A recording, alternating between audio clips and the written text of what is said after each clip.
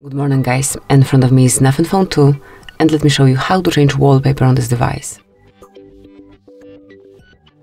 First of all, enroll the list of all apps and select settings. Then go to customization and select wallpaper and style. And now just click on change wallpaper.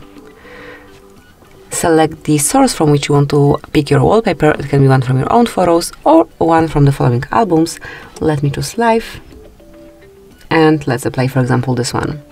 Then see how it will look on both home and lock screen of yours. You can see the full layout, and once you want to set it as your wallpaper, just click on set wallpaper.